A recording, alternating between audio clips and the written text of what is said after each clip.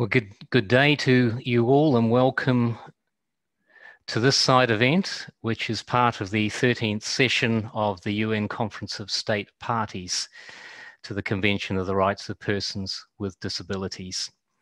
And it is special that we are hosting this event today, which is the International Day of Persons with Disabilities.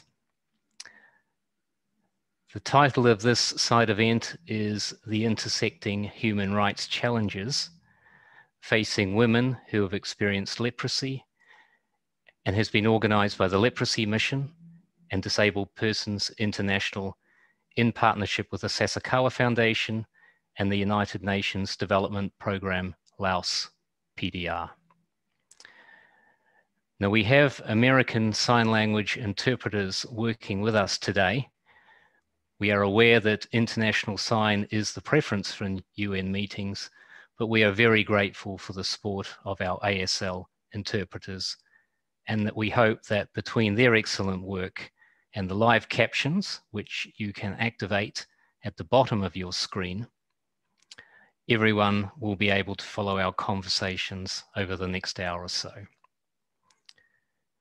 By way of introduction, I am the moderator of this side event. My name is Brent Morgan. I am the International Director of the Leprosy Mission, and I also serve as the President of ILEP, the International Federation of Anti-Leprosy Associations. And for your information, this side event is being recorded and will be available for viewing at a later time, and we will provide details as to where and how you can access it. Leprosy, or Hansen's disease, still exists. Every 2 minutes, a new case of leprosy is diagnosed. It is estimated that up to 4 million people are living with a leprosy-related disability, but we don't know this for certain, as the data is not currently being collected. New male cases of leprosy are nearly twice those of new female cases diagnosed. And this may be the result, in part, of women not accessing health services and being diagnosed as often as men are. Leprosy has often been seen as a medical condition, and persons who have experienced leprosy and with leprosy-related disabilities have not always been part of the disability community.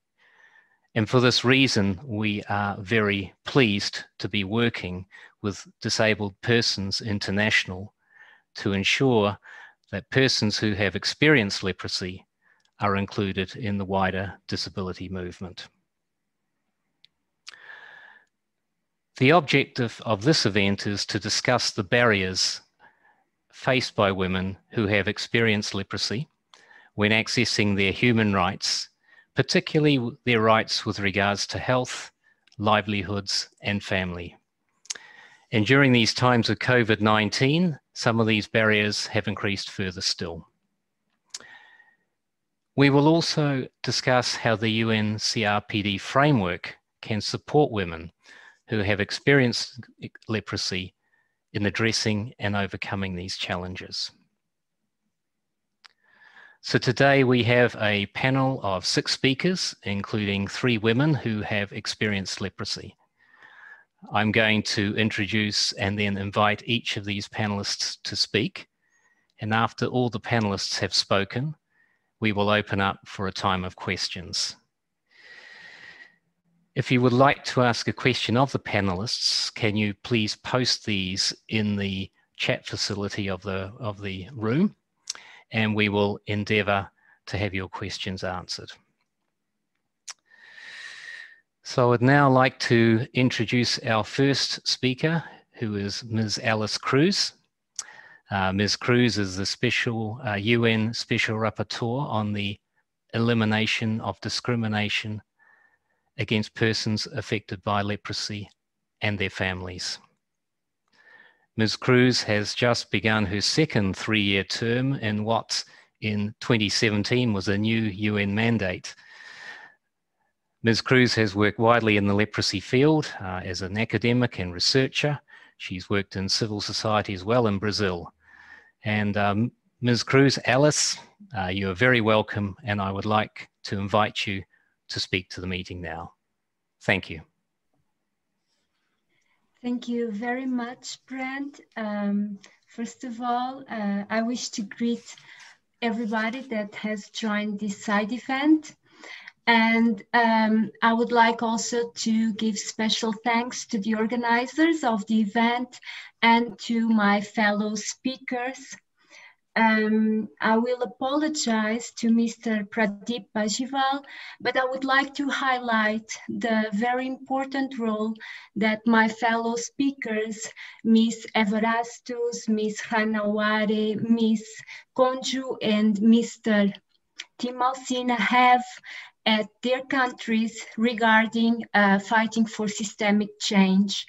I would also like to take this opportunity to thank them for the continuous advice and guidance they have been providing me as Special Rapporteur.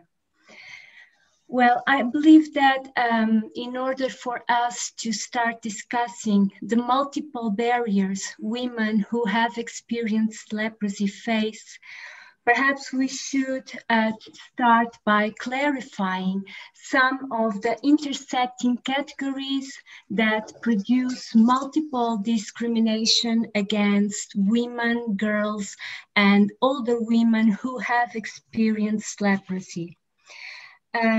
One obvious category to start with is, of course, gender.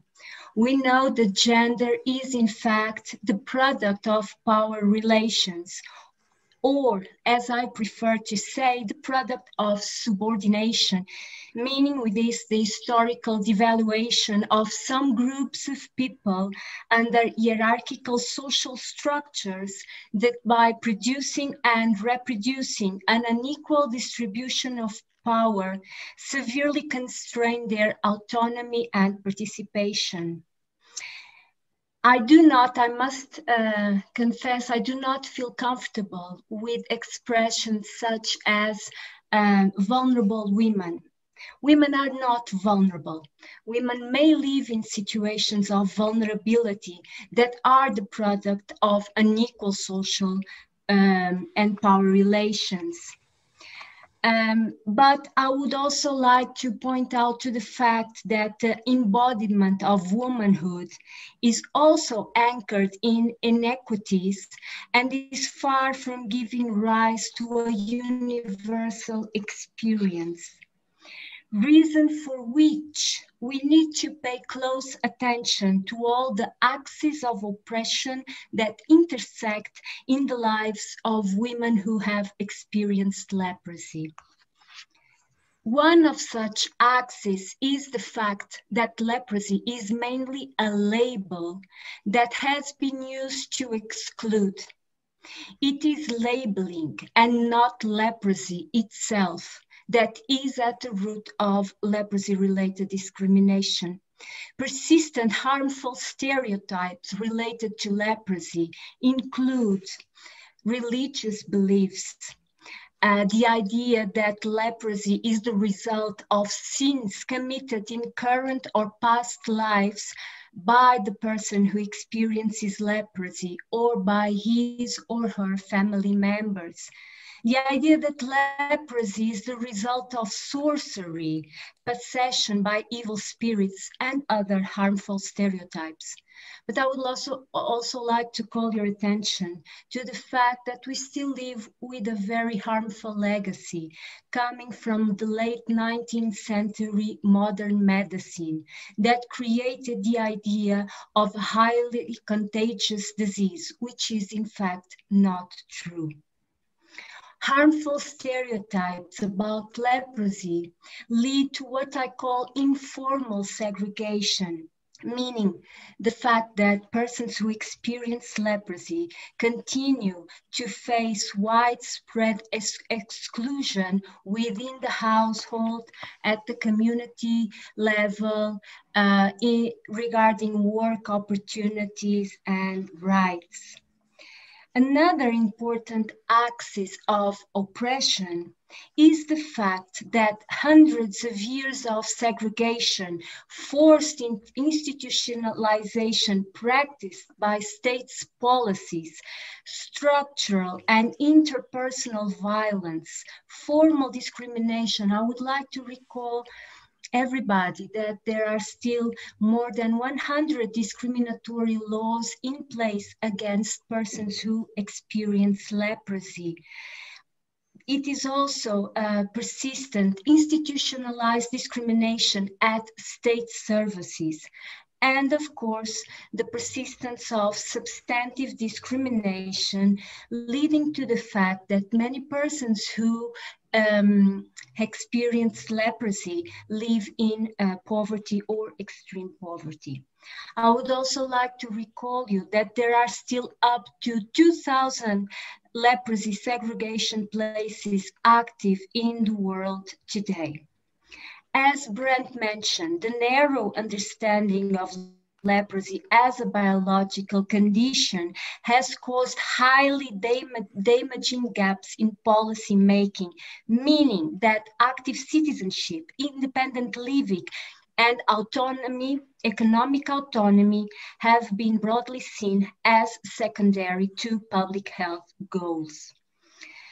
Well, as the organizers of the event asked us to mention the barriers regarding health, family, and livelihoods, I would like to start by mentioning some of the institutional and social barriers that women who experience leprosy face regarding their right to the highest attainable standard of health. As Brent already mentioned, unfortunately, for many decades, biomedicine has interpreted this discrepancy between leprosy cases in women and men as a biological feature, when in fact, women who experience leprosy continue to face several institutional barriers to diagnosis. I will just mention two: discriminatory legal frames, and the gender of the healthcare workforce in primary care services, which in many countries means that women who experience leprosy will have severe problems in engaging with health services. Non-addressed social barriers include the low status assigned to women, which is at the root of women's widespread self-concealment of the disease, but also the widespread dependence of women's access to health services on third-party authorization. Regarding health, I would also like to mention how the commodification of global health has a severe impact on the sexual and reproductive rights of women who experience leprosy, due to the fact that the drugs that are used to treat leprosy and its reactions are obsolete and have severe side effects that compromise women's well-being. Regarding family, I would like to mention some of the harmful practices and violations that women continue to experience on the grounds of leprosy. Driving out from the household without financial resources to ensure survival. Abuse within the household as a result of women experiencing difficulties in performing the role expected of them due to pain, chronic pain, and other disabilities caused by leprosy. Psychological, physical, and sexual violence within the household. And lack of resources to fight against discrimination, including lack of access to justice. And separation from children, which was a widespread reality during the time in which states implemented forced segregation, abuse from medical workers. I should mention that although rare, I have received reports of women being told by medical doctors to end their pregnancies due to leprosy. And these are recent reports. But I should also mention that women with a personal experience of leprosy are at the forefront of fighting gender-based discrimination. Regarding livelihoods, a substantial number of women who have experienced leprosy are not economically independent, and their family is still the main source of income. Traditional roles attributed to women include household activities, unpaid care work of family members, agricultural work, among others. And when women are employed, they usually are left to unreliable casual labor, low wages, and unsafe and degrading working conditions. But their work still falls mainly outside the formal economy without an entitlement to social security benefits.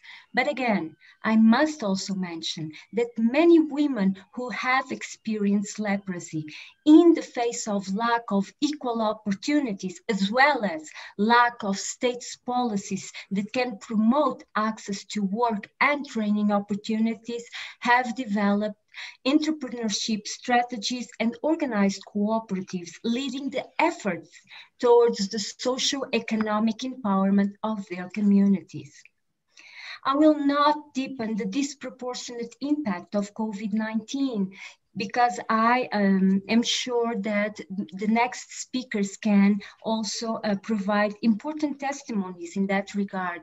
But I would just like to mention that the COVID-19 crisis only exacerbated already existing social inequities and structural violence, and aggravated the situation that I have described regarding access to health, family, and livelihoods. But perhaps you may wish to know that older women who have experienced leprosy and that still live in institutions where they were forcibly segregated by the state are at risk because some public administration have turned parts of these former colonies into field hospitals for COVID-19 patients.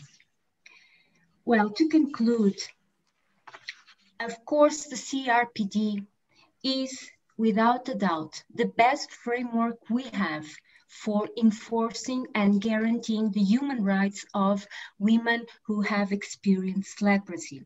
I would like to recall that persons who have experienced leprosy must be recognized as persons with disabilities in accordance with Articles 1 and 2 of the CRPD, on the grounds of not only physical impairments and the multiple barriers imposed by society to their full participation, but also on the grounds of discrimination based upon harmful stereotypes on leprosy itself.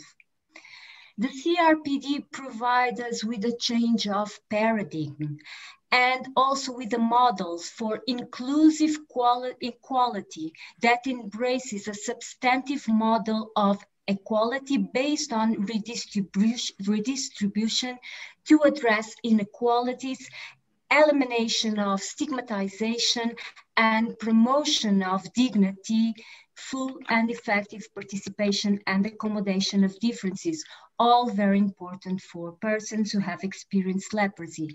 But, and now to conclude, we need first to be to pay close attention to two particular aspects related to leprosy and leprosy-related barriers to participation. One is general and regards access to disability rights. Structural and widespread barriers in the access of persons who have experienced leprosy with invisible physical impairments to disability benefits is a widespread reality still, which relates very much to the fact that eligibility criteria are still very much based on a very limited medical assessment. The second point is specific to women and regards participation. there is still widespread low participation of women who have experienced leprosy in civil society organizations, health services, decision-making processes, and institutional bodies, which enhances the weaknesses of the responses from state monitoring systems and policies to map and address discrimination and violence on the grounds of leprosy. To conclude, enforcing the provisions of the CRPD for the specific case of persons who have experienced leprosy is very much needed and would contribute to a very much needed paradigmatic shift from traditional medical and charity-based approaches to the enforcement of de facto equality. Thank you very much. Thank you, Alice, for your excellent presentation and such a rich content in it. And it's given us plenty of things to think about. I would just remind everybody that we will be having a time of questions at the end. So if you would like to post a question, please do so in the chat room, and we will try our best to answer these, or have the panel answer these later on. So our next speaker is Ms. Lilibeth Evarestus from Nigeria. Ms. Evarestus is a legal practitioner who runs her own legal practice in Lagos, Nigeria. She is a member of the ILEP Persons Affected by Leprosy Advisory Panel. And Ms. Lilibeth, it's my pleasure to welcome you today and invite you to present to the meeting now. Thank you, Lilibeth. Thank you, Mr. Brand. Thank you very much. Also, thank you all that have joined us online today. It is indeed a great privilege to be here representing women affected by Hansen disease, otherwise known as leprosy across the world. When a person is diagnosed with Hansen disease, such a person is often seen as being caused by God, and as such is being forbidden from associating with other people. Then stigmatization becomes his or her portion in life. Needless to say, women affected by leprosy, not needless to say rather, women face institutional challenges in countries like Nigeria. Women can have their right to education limited. They can lose their right to inheritance, and most often are even seen as a chattel to their husbands. Having this in mind, we can imagine how poorly a woman can be treated upon being diagnosed with leprosy. Many have been seriously dehumanized, kicked out of their homes and community, rejected, and even silenced for life. I was diagnosed with leprosy during my teen age. I was called a leper by a woman in the village and was asked to leave the village.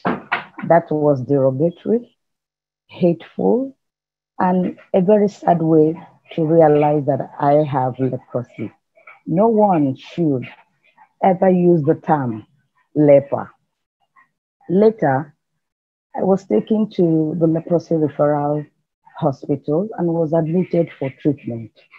I was still eager to go to school and learn, and so I was encouraged to use the on-site library where I studied hard. All thanks to God, I passed my exams and was given admission to read law in the University of Lagos, but when I was there, I faced stigma and discrimination on campus because of my noticeable look, which ranges from poor blinking of my eyes, a sloped mouth, claw fingers, and even ulcer, because then I had osteomyelitis of the foot. Most students Most of my fellow students wondered why I should be in such a prestigious profession, but my intelligence and determination meant that I stood out. Now, I am a practicing lawyer in Nigeria, and in court, I can feel insecure about my appearance. I find it difficult to face the judge or the jury, even without difficulties like mine. It is hard for a woman to stand in the court and speak with confidence. I had to overcome these odds in order to be successful in my livelihood. I do not want women or girls who have experienced Hansen disease, otherwise known as leprosy, to go through the same challenges I have. Invoking the Article 24 of the CRDP, which states that a person with disability should be guaranteed the right to inclusive education at all levels, regardless of age, without discrimination, and on the basis of equal opportunities. Are women affected by leprosy? Are they given this opportunity? Women with leprosy-related disability should be given the opportunity to acquire education regardless of their disabilities. There's an adage that says, when you train a woman, you have trained a nation. This will enhance and ensure their economic independence, and as well as reducing stigma and discrimination and even low self-esteem. I call on government, both national and subnational, to make sure that there is a strict implementation of the provision of the CRPD. Without education, the chances of accessing a reasonable livelihood can become close to nil.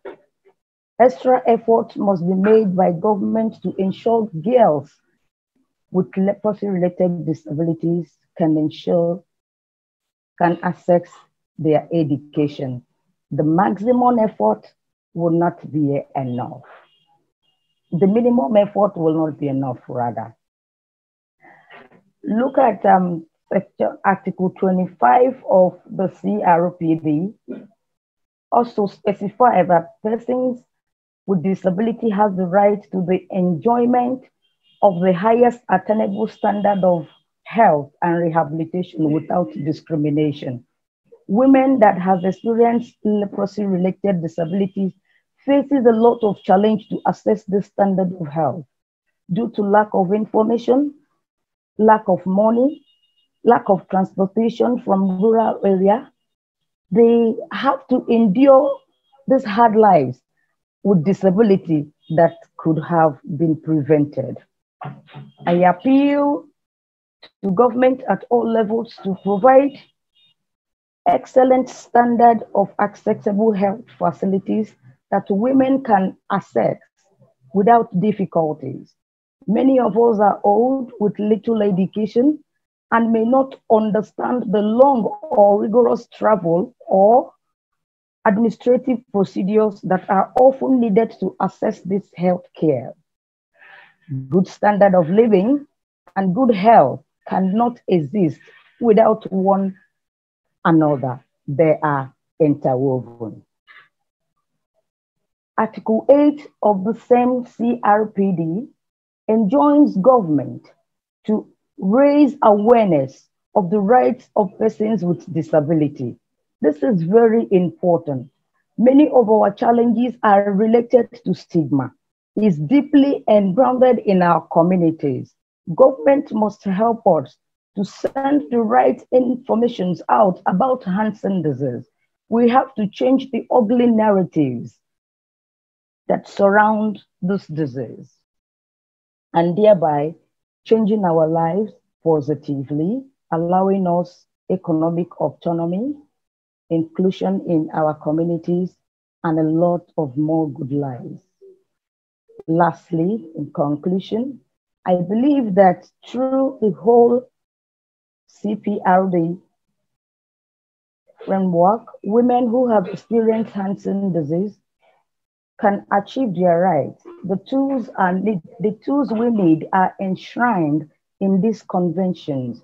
And so we appeal to the government across the world to make sure that the CRPD is a reality and a force for a positive change in our lives. Thank you for taking your time to listen to me. And I encourage you women affected by leprosy to hold their head high. Together we are into this fight, and together our voices will be heard. Thank you.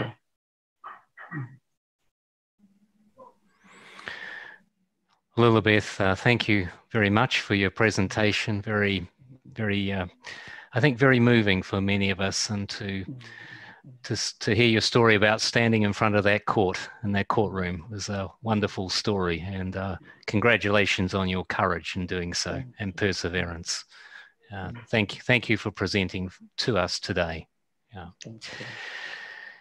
Our next speaker is Maya Ranaware. Maya is from India. She is representing Disabled Persons International and is from APAL, the Association of People Affected by Leprosy.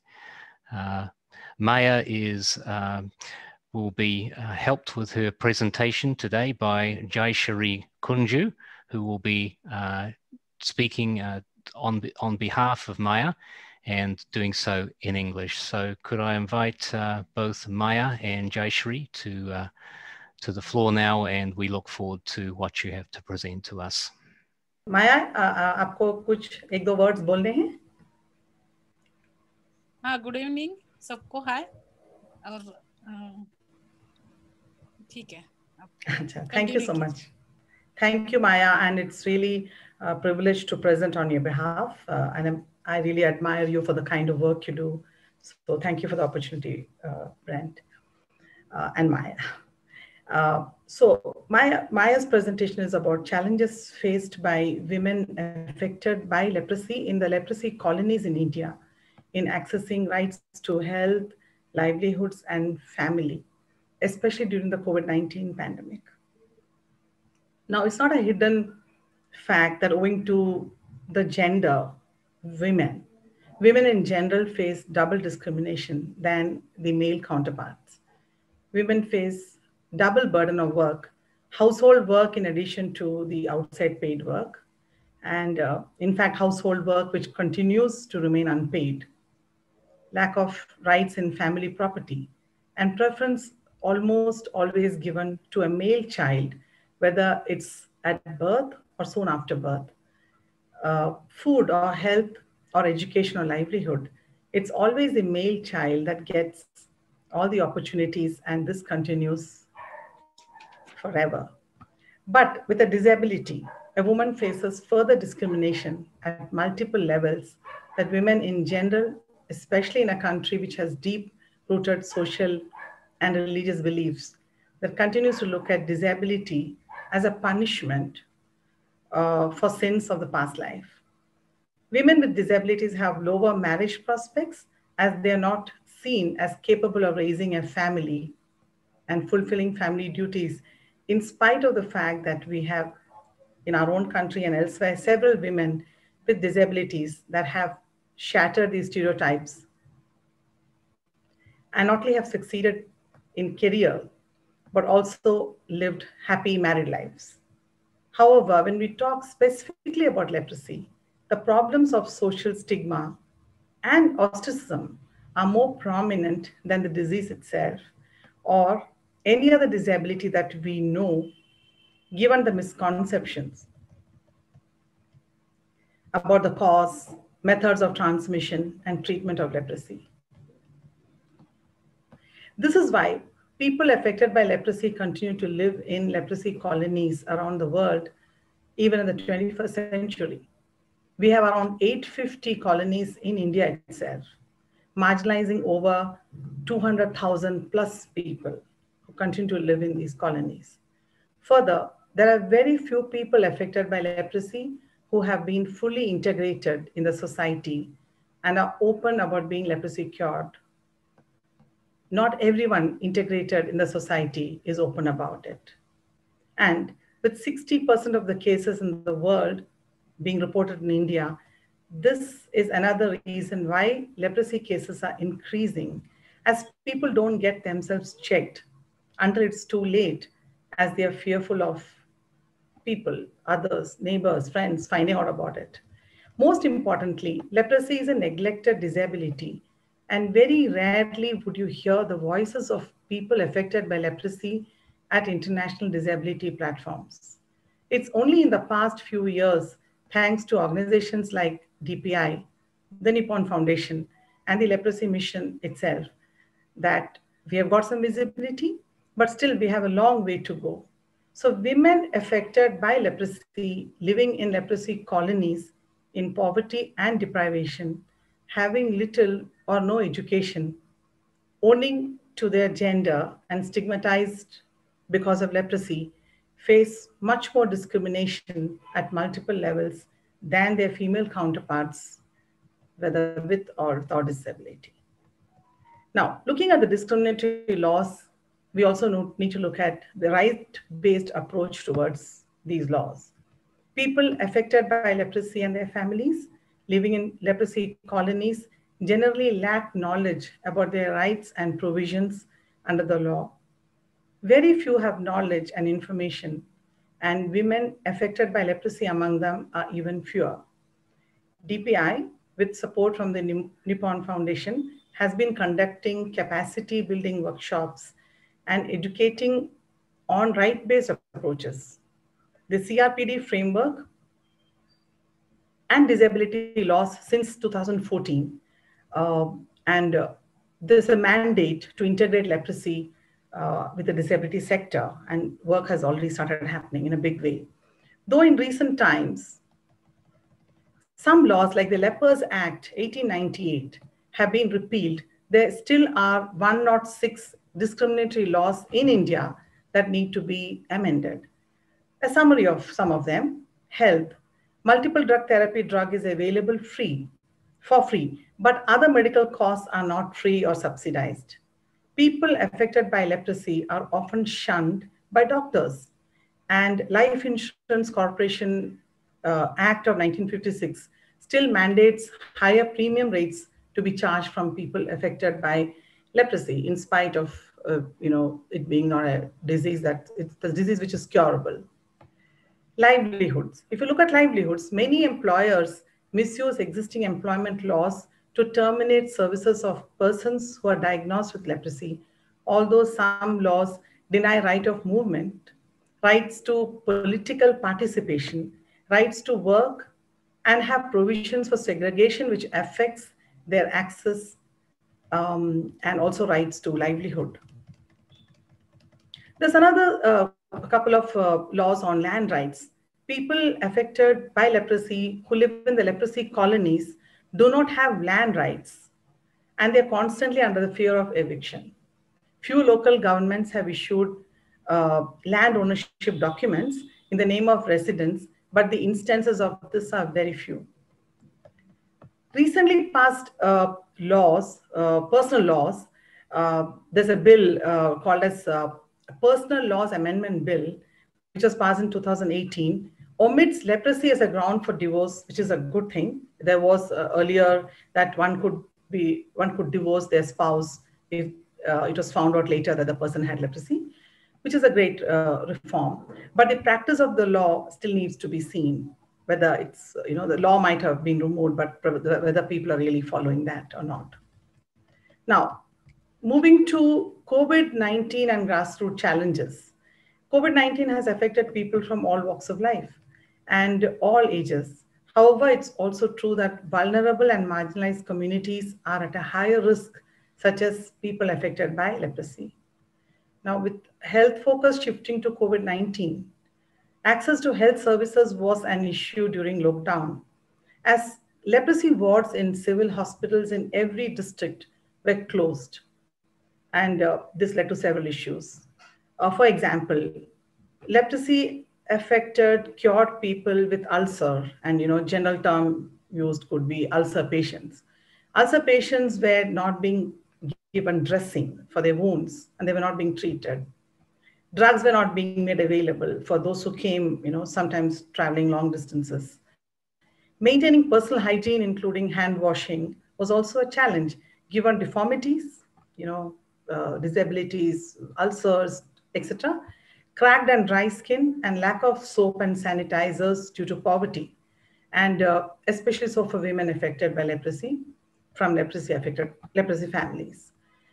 Though leprosy wards have opened now, the situation has created a gap in health service and needs for the people affected by leprosy. Now, coming to livelihoods, the social and economic effects of COVID-19 led to loss of livelihoods, and people affected by leprosy and their families therefore have been pushed further into poverty, because these are the last people to get support in many instances. Many women affected by leprosy and women from families that have had leprosy lost their jobs. For example, jobs as domestic maids because of the pandemic. In the COVID-19 situation, with all people losing livelihoods, people affected by leprosy, especially women, will be at the bottom of the pyramid to get back their livelihoods. Others will always get more preference, and thus COVID-19 has made it more difficult for women affected by leprosy from accessing livelihood opportunities. Coming to how family interactions happen, COVID-19 has had a negative impact towards leprosy in general, but led to slightly higher discrimination towards women affected by leprosy. This could be attributed to the archaic views towards leprosy as well as their gender. With schools closed, many families don't have the required facilities such as laptops or smartphones and internet to provide education for the children. Also, many of these families with more than one child often have to have only one smartphone through which only one child can access online class per time, resulting in other child or children missing out on education. Also, parents are not that educated invariably to be able to homeschool their children. This is creating a lot of stress for women affected by leprosy, as they are the primary people to take care of children alongside the household chores. Food insecurity, lack of education, and livelihoods has been a worrying issue for the family. Social distancing recommendations have also led to further isolation of leprosy communities with limited interactions. Now, during lockdown, some positive things also did happen. Food grains and necessity items were provided by the government in many cases. Several non-governmental organizations, private individuals, and also organizations, like companies, distributed ration, grocery items, and hygiene and sanitation kits, and organized community kitchens. Now, post-lockdown, ulcer patients are getting dressing materials, and volunteer organizations are providing self-care kits. And the leprosy wards and referral centers have now started opening. Let's look at the next thing. What we need to look at is, what about collaboration? Government is providing health camps post-lockdown in India, and grassroots organizations such as Association of People Affected by Leprosy are taking awareness programs to the people affected by leprosy and their families. Some of the immediate steps that could be taken, and these are recommendations, government could take certain steps. Provide soft loan and job opportunities to women affected by leprosy who directly or indirectly lose or lost their livelihood due to COVID-19. Provide various vocational skill-based training programs, whether technical or non-technical, which will increase their job prospects. Provide gender-sensitive interventions to address existing health and family problems, including psychological support and guidance, especially during the pandemic. Additionally, awareness should be created on difference between COVID-19 and leprosy, considering that 95% people are naturally immune to leprosy, unlike COVID-19. create gender-related understanding. Another aspect could be that the government could be involved in is advocacy. Unfortunately, challenges faced by women affected by leprosy have rarely been on the agenda. More attention needs to be given to the issues and challenges faced by them. Women with leprosy-related disabilities must equip themselves with the knowledge and the CRPD tools. And women with leprosy-related disabilities must align their advocacy initiatives with women with other disabilities so that the thrust can be given to the cause to strengthen the call for leave no one behind. With this, I end Maya's presentation. Thank you so much. Thank you so much.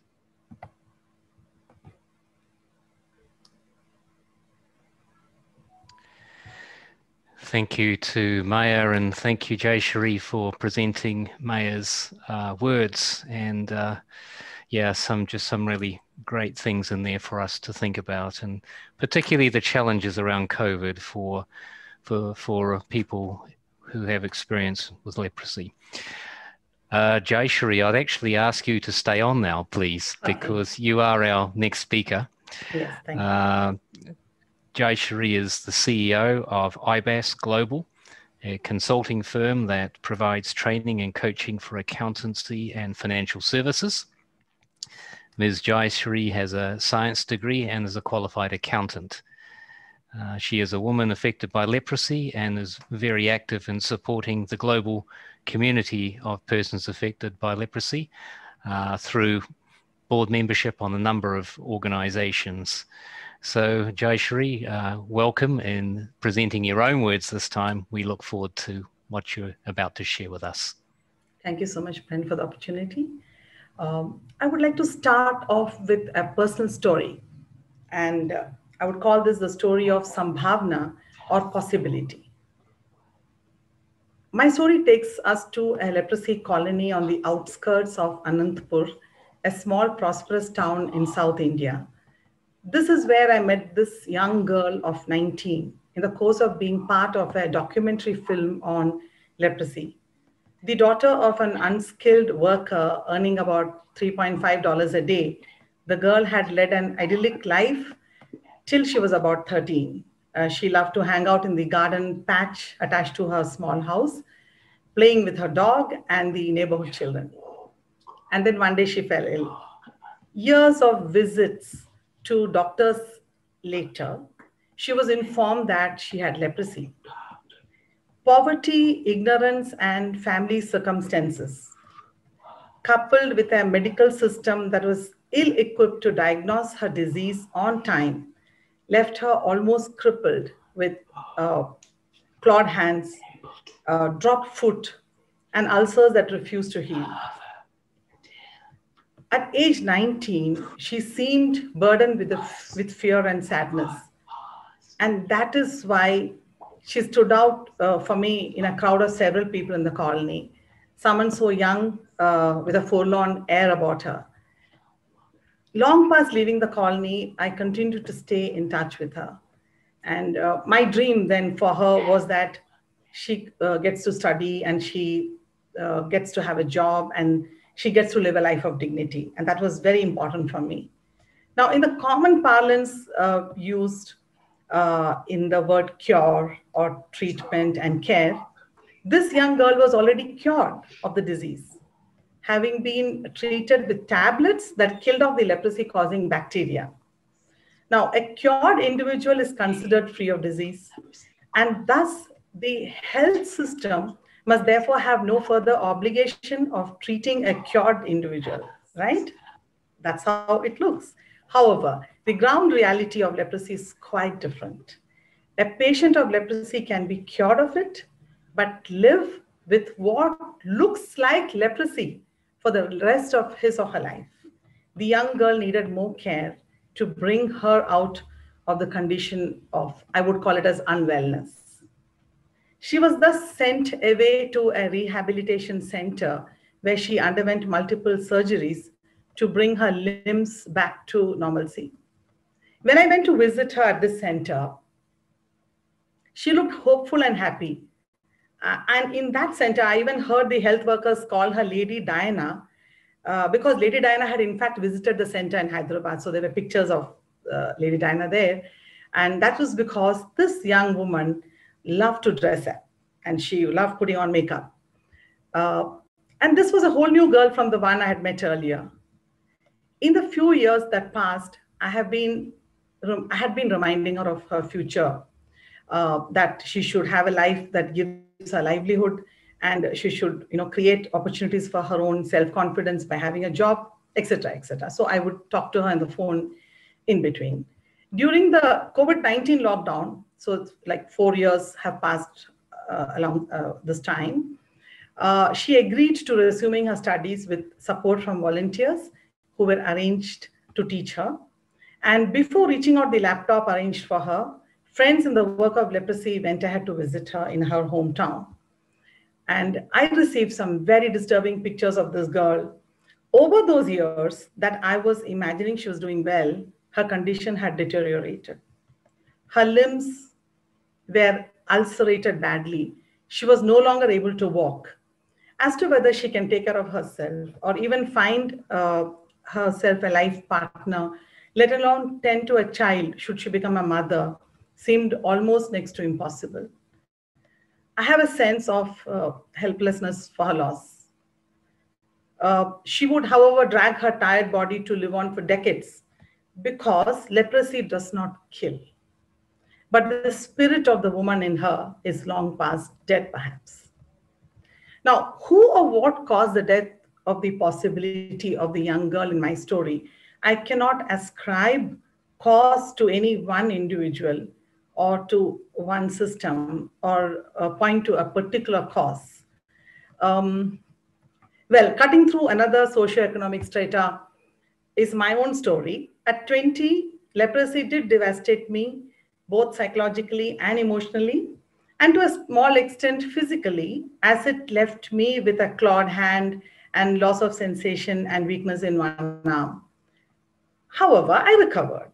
The possibility of living a normal life, professional and personal, rose out of the advantages that I have had, first by my birth, into the family I was born into, followed by the kind of education that I was privileged to get. So this brings me to the end of the person stories of two women who have had experiences of leprosy, some bit similar, and then rest of it is very dissimilar.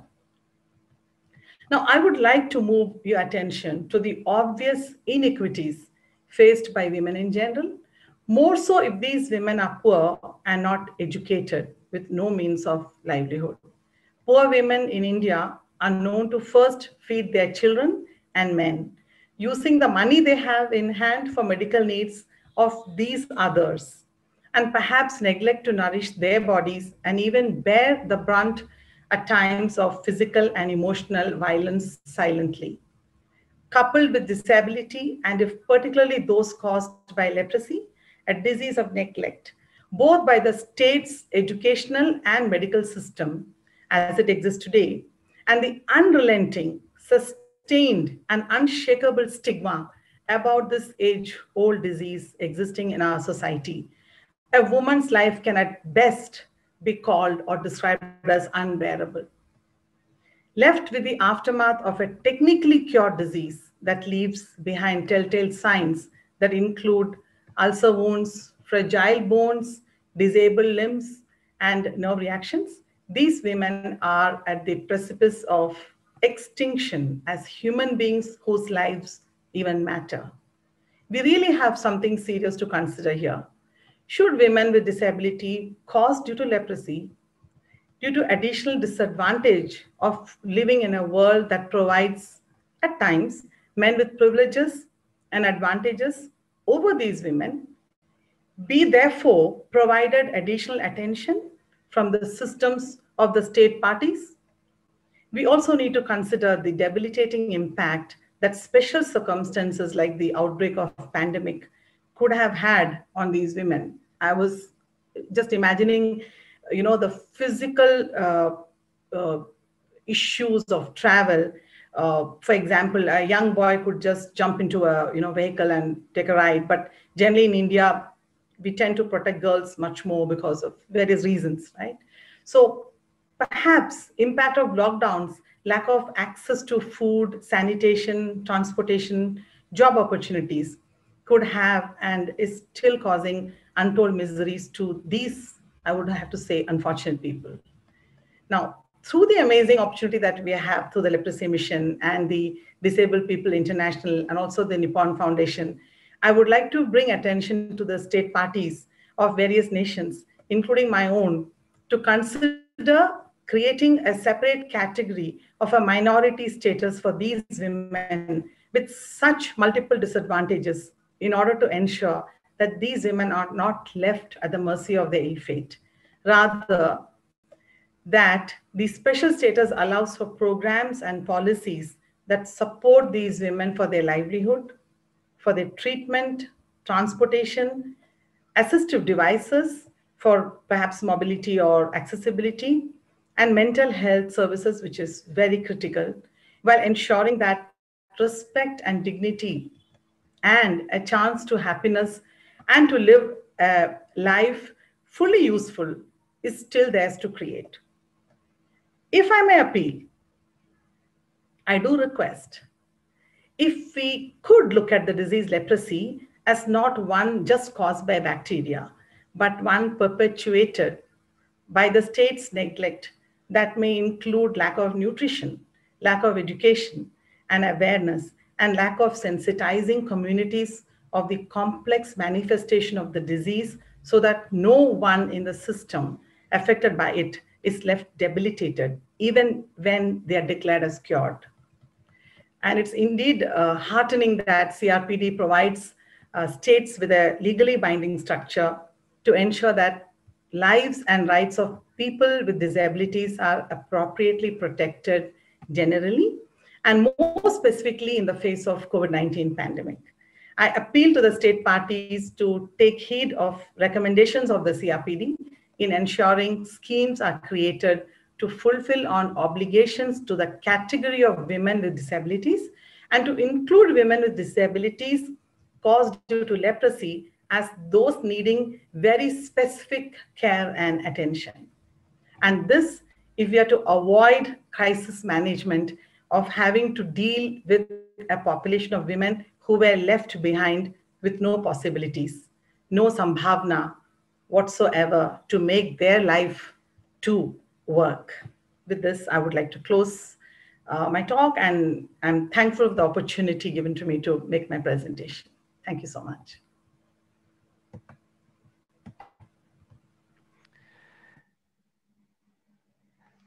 Jayashree, thank you so much for your presentation, very inspiring.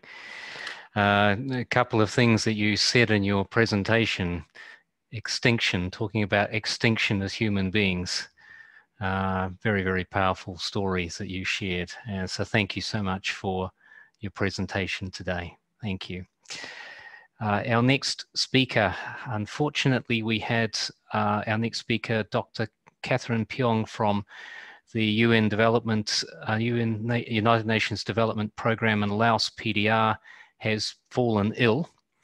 And in her place, we have Mr. Pradeep Bagival, who is a colleague of Dr. Pyong's from the UNDP program, who will now speak. Pradeep has a wide experience in both in government, in UN agencies, and also in civil society, and has formerly served as the Disability Commissioner for the state of Karnataka in India. Pradeep, I'd ask if you could read Dr. Pyong's statement now. Thank you. Thank you very much, Brent. Very good evening from Laos, Vientiane.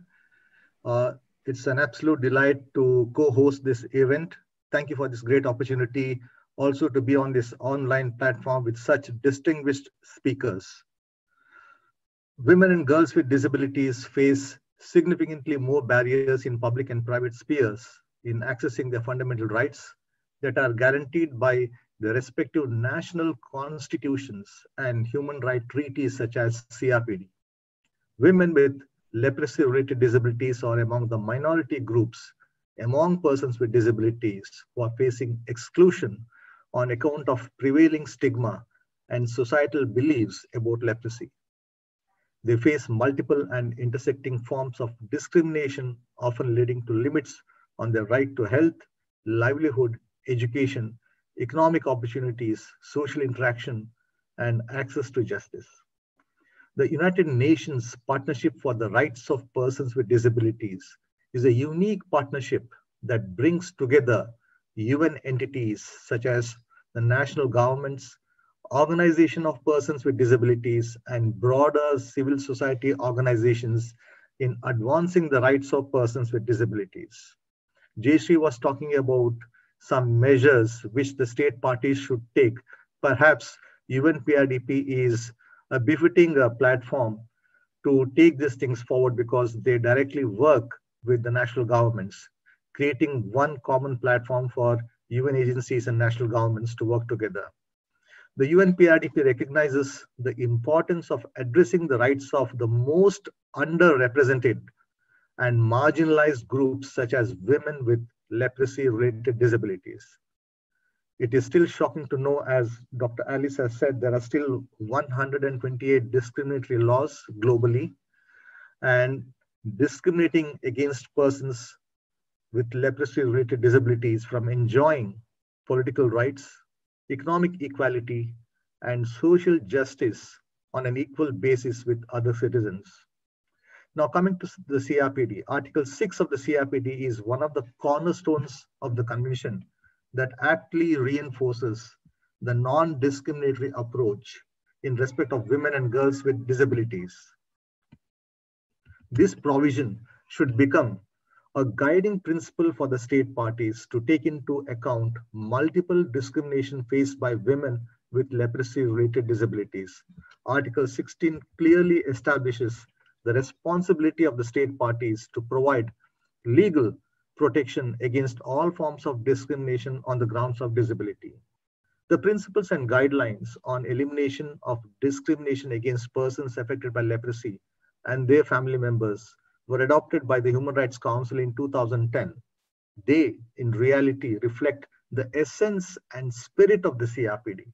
They emphasize the state's primary role to guarantee the rights that are enshrined in the CRPD.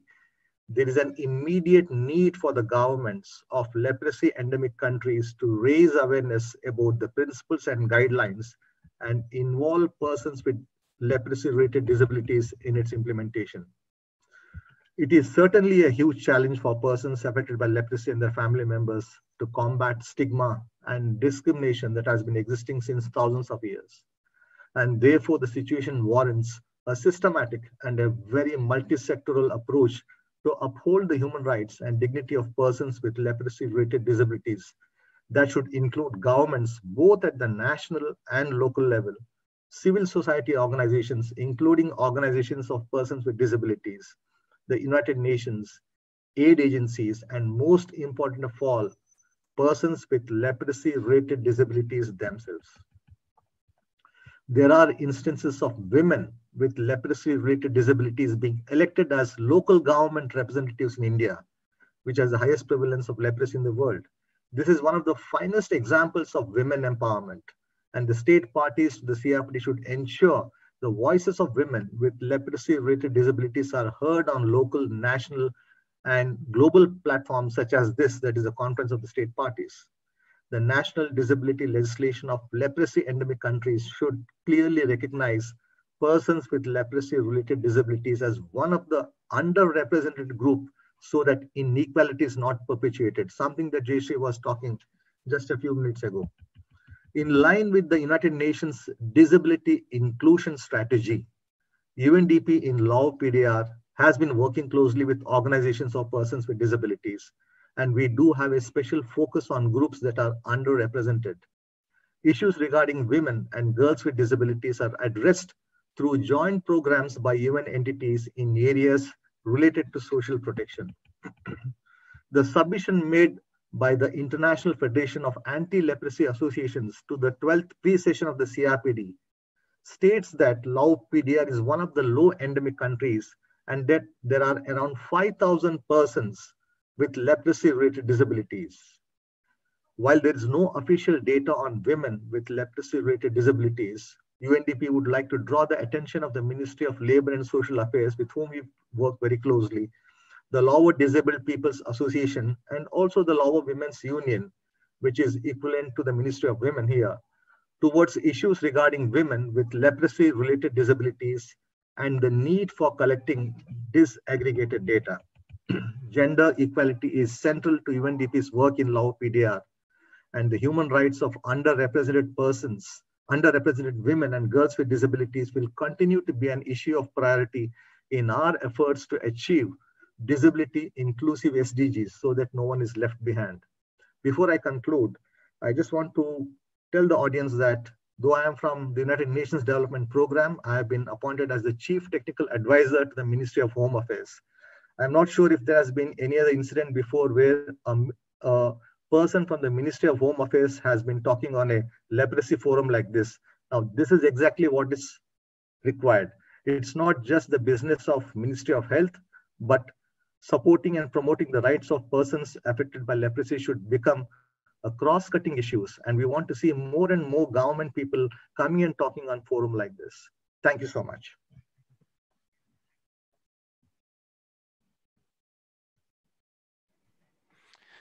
Thank you, Pradeep, and yeah, appreciate your presentation on behalf of Dr. Catherine, and certainly the support and involvement of the UNDP program from Laos PDR. Please pass our wishes on to Dr. Catherine for a quick recovery from her illness. Our final speaker today is Mr. Amar Timalsina from Nepal. Mr. Timalsina is a person who has experienced leprosy. He is a member of the ILEP Advisory Panel of Women and Men Affected by Leprosy and serves as Vice Chair and President for International Relations for IDEA International, which is the International Association for Integration, Dignity and Economic Advancement. Mr. Timalsina, Amar, you're welcome. We are running short of time, so if I could ask if you could keep strictly to time, that would be really appreciated. The floor is yours. Thank you. Thank you, Brent, for this wonderful opportunity. Good morning, good afternoon, and good evening to everyone. As a person who have experienced Hansen's disease, this is a wonderful opportunity for me to be part of this event. I would like to begin by saying that I am so glad to have this opportunity to participate in such a glorious meeting with wonderful people around the globe. I must express how happy I am that despite being a male, participating in this meeting entirely about women. In my view, the issues related to women must be heard by men because men are often responsible for these issues. I am sure your valuable thoughts will definitely help men change their attitudes towards women. And I hope these types of discussions will continue as a good practice in the days ahead. Today, I will speak first of the situation in my own country, then I will present some suggestions on initiatives to support women internationally. It is my opinion, women affected by leprosy in Nepal are more prone to discrimination than men. I would like to cite as an example, the marriage system in Nepal. In society, women are expected to play a subordinate, submissive, and more conservative gender role. This also applies to marriage. Due to the extreme gender discrimination caused by stigma related to leprosy, a man affected by leprosy can marry a woman who has not had the disease, while the reason stigma related to a man affected by leprosy can marry a woman who has not had the disease, while the reverse is very rare. A man who has never had leprosy rarely marries a woman affected by the disease. In Nepal, the current law states that if a spouse is affected by leprosy, then the other spouse can file for divorce. The discriminatory law violates people's human rights and is a clear example that discrimination still exists. Worst of all, this has put a woman in danger of losing her husband only because she was diagnosed with leprosy. In the context of Nepalese society, women cannot go against their spouse, so filing a case against the husband is extremely difficult. To counter this situation, the best tool, I believe, is educating women. It is important for women to understand the fact that their rights have been violated. They should seek help to identify that they have been abused or deprived of their rights. Equally important, women need to be familiar with legal provisions, as laws do not discriminate in terms of gender. Additionally, it is important to ensure that women are capable of earning an income, because in the context of developing countries like Nepal, only male family members are expected to support families. If we could empower women to become income earners, there will be a drastic change in the perspective of people, which will in turn largely help reduce stigma and discrimination. Here are my perspectives regarding the international situation and future initiatives. First, I'd like to read the following quote. In 2003, IDEA gave me a platform to come out of my shell, to come out of the burden of secrecy in my heart, so that I cannot forget. I, too, started giving counseling, especially for women. Nevis Mary, reflecting on IDEA India's first women's empowerment workshop. IDEA has focused on the unique issues of women since the first International Women's Conference held in Seneca Falls, Newark, nearly 20 years ago. Here, women from Japan, Nigeria, Korea, Brazil, Suriname, Hawaii, Nepal, Ghana, and Trinidad and Tobago came together to share their experiences in a supportive environment. It was the first time that many had spoken publicly about their experience. While almost all were physically impacted by leprosy, the unseen emotional anguish that many felt impacted women far more than any disability they had. These courageous women laid the foundation for future programs supporting women. National Women's Empowerment Workshops were held in countries including India, Brazil, and Nepal. In one state in Brazil, women's peer networks were formed where women came together to support each other while working on saving projects so they could become economically independent.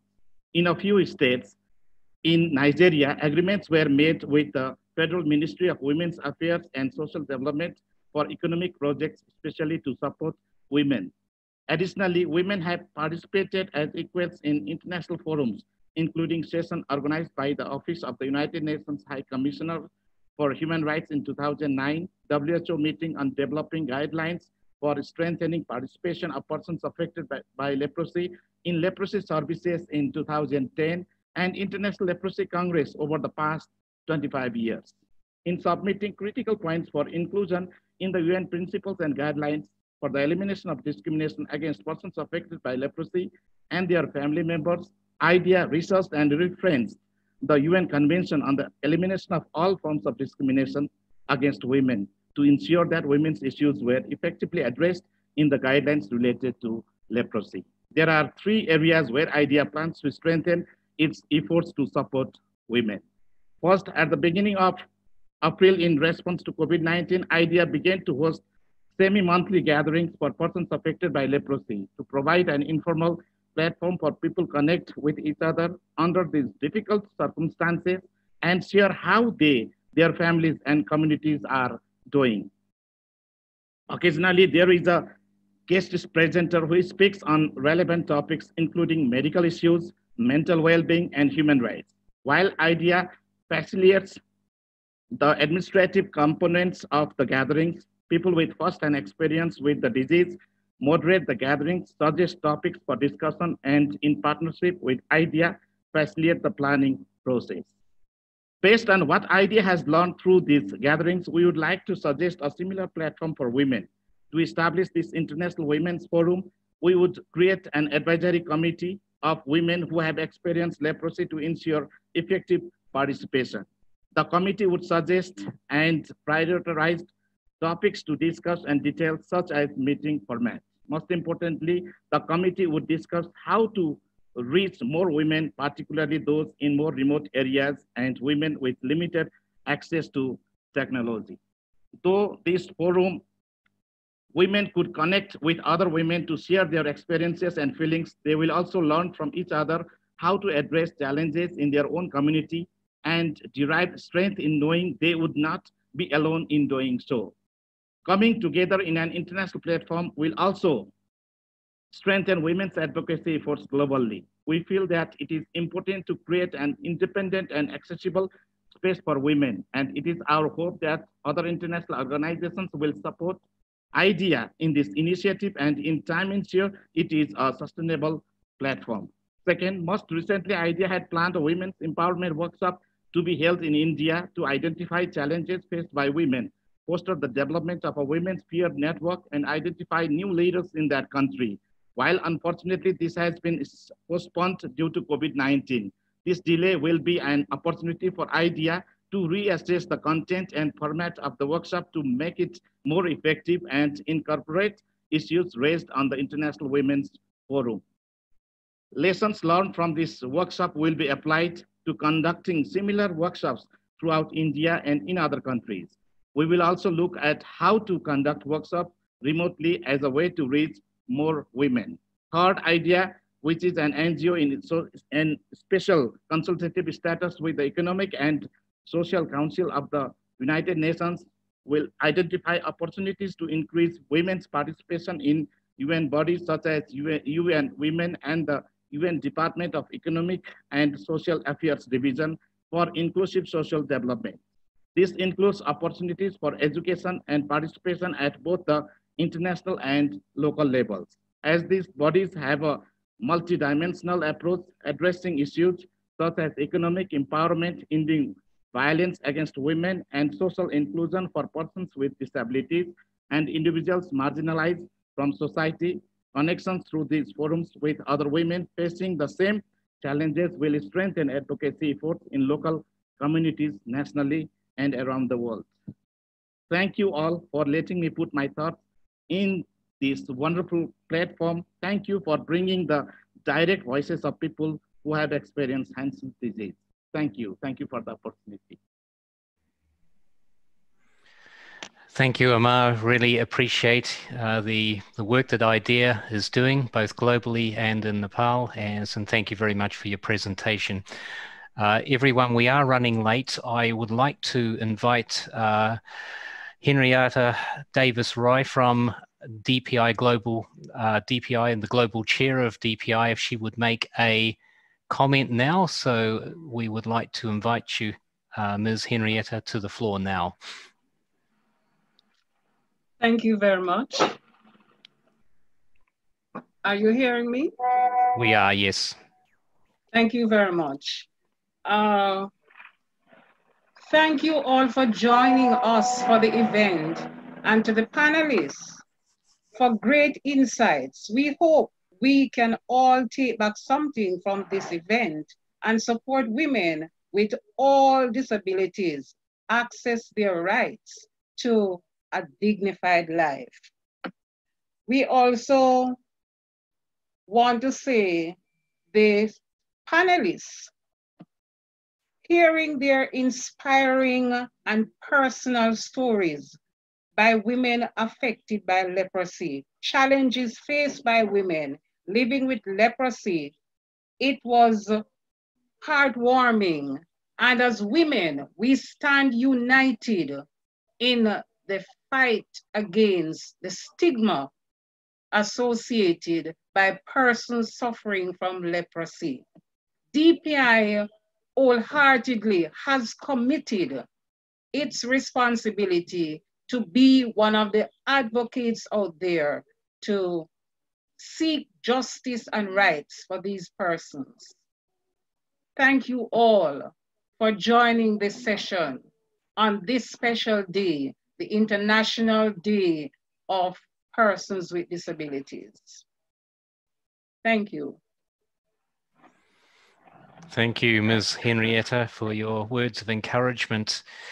Everyone, our meeting time has come to a conclusion, and I acknowledge that we haven't managed to answer questions, but I did want to give our speakers the opportunity to share what they were wanting to share.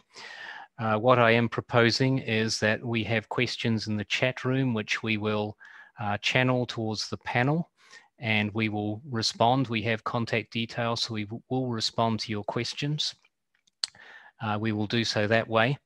So as we conclude, I think that we have some excellent discussion coming from our panel. And certainly for me, some of the things that came out was firstly that the UN CRPD is the best framework we have to address some of these barriers. That Article 6 of the CRPD in particular is very, very important. But generally from the panelists, the importance of education for girls, and the challenges that lack of education and poverty do bring to women being able to access their rights under the UN CRPD. There is a lot here in what's been shared. These will be available. This event will be available for and will be recorded and will be available at a later date. But I do want to thank at this point our panelists. Alice has had to go off to another meeting, but Alice Cruz, Lilibeth Evarestus, Maya Ranaware, Jayashree Kunju, Catherine Pyong, who was represented by Pradeep Bagival, and Amar Timalsina. Thanks also to Lorna, our captioner, and Veronica and Jana, our interpreters. Thank you all for taking part in this meeting. I hope that you have enjoyed the contributions of our panel, and I wish you all a very good day. Thank you and goodbye.